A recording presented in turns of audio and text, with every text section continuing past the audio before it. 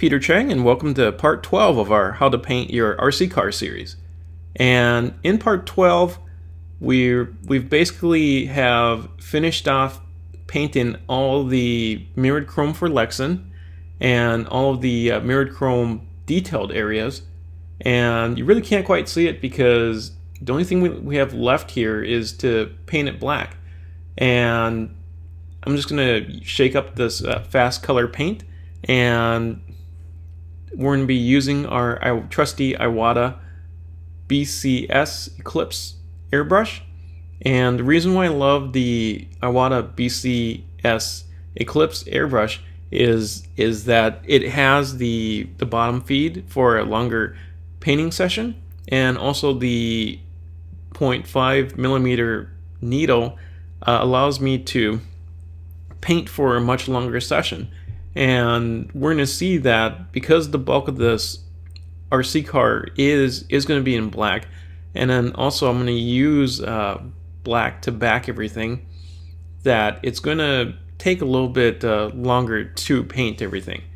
And it's not to say like the other parts of the car were shorter to paint. It's just that because the entire Lexan body is going to be back coated with black, that we're going to be using this for a little longer session. So I'm just going to go ahead and screw in the bottle there. And so you see it's a bottom feed bottle, but it's the Iwata big mouth bottle, so it's going to last for quite a long spray session. And honestly, I'm pouring in more paint into the paint bottle than I need at this time, and it's just, once again, it's just Faskolor black straight from the bottle. And I'm just going to paint this in a left to right maneuver, and I'm just keeping this consistent. I'm just going to keep painting it left to right. And the OCAD Mirror Chrome 2 instructions state that you should actually use a water soluble paint to back it, so that's what I'm going ahead and using. Also, just so you know that there's other manufacturers of the paint as well too, like the mirrored chrome paint.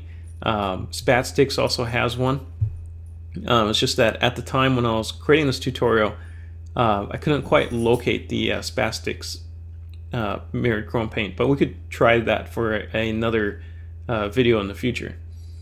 So just so you know, I'm just taking my time, making sure that the coat is nice and even, and you don't, there's this compelling need to, I want to say, rush through this work. But what you would notice is that if you start to rush through the work, we won't see like a nice and consistent paint work on this. What I love about Faskolor is that it is a very consistent paint. It is kind of, now you should know that Faskolor paint is kind of a thicker paint, but it is it can be painted from an airbrush, and it's and it does paint quite nicely, as you see here. And we see that it does seem to dry pretty well, pretty evenly too. Unlike the Pactra paint, where I might have need to thin that more with some thinner. So unlike the enamel-based paint, this water-soluble, water-based paint is actually drying the way I'm expecting.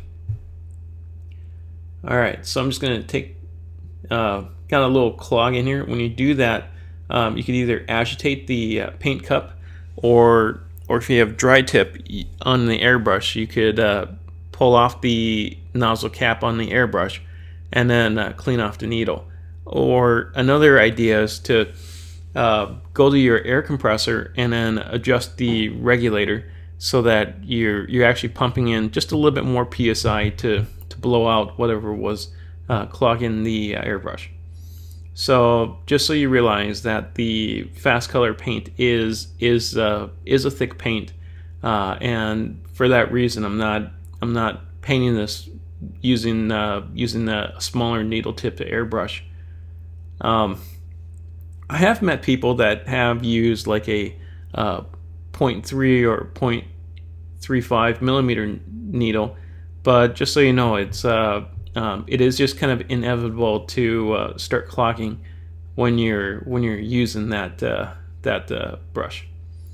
Also, just so you know, you want to paint in even though it's a water soluble based paint, I highly encourage you to paint in a well ventilated area. As you can see, there's a lot of like overspray that's occurring. So if you have a paint booth, that's great. I highly recommend getting a paint booth, and then I also highly recommend using a respirator when you're painting, so you're not breathing in all this excess paint. Another thing you should be aware of when you're painting this is that because there's so much area, there's such a large coverage of black area, just want you to know that you need to be careful not to touch the underside of the Lexan body, because otherwise you might paint in like a fingerprint mark, so that could also occur. So I'm just want you to be aware of that as well too. But we're almost done with this underside painting, and I'm just gonna go around making like one last sweep here. And also you just want to be careful that you don't overpaint this area either as well. But just a couple of light coats, couple of large, quick light coats, and it should look pretty good. Man, that is looking very cool. So we have mirrored Lexan on the underside, and then we back that with black. And yellow could look a little better.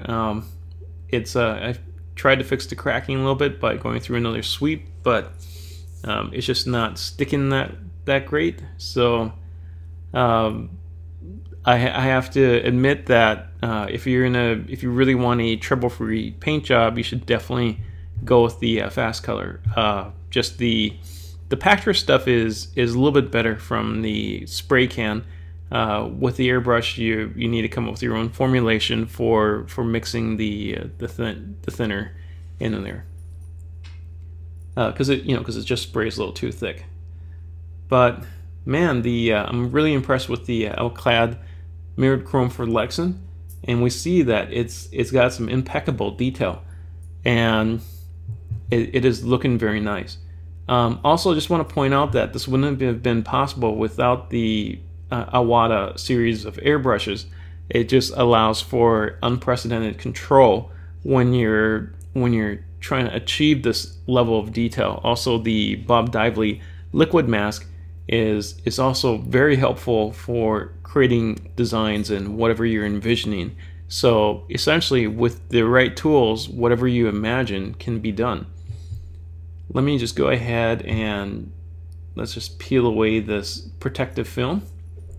We no longer actually need this protective film, so once everything starts drying out, we won't be needing this anymore.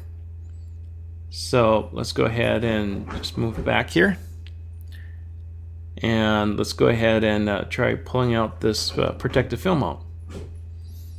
But man, I'm just really digging the way that the whole underside is drying and looking, and also just kind of impressed with the level of detail I'm getting from the stencils and from the Iwata airbrushes.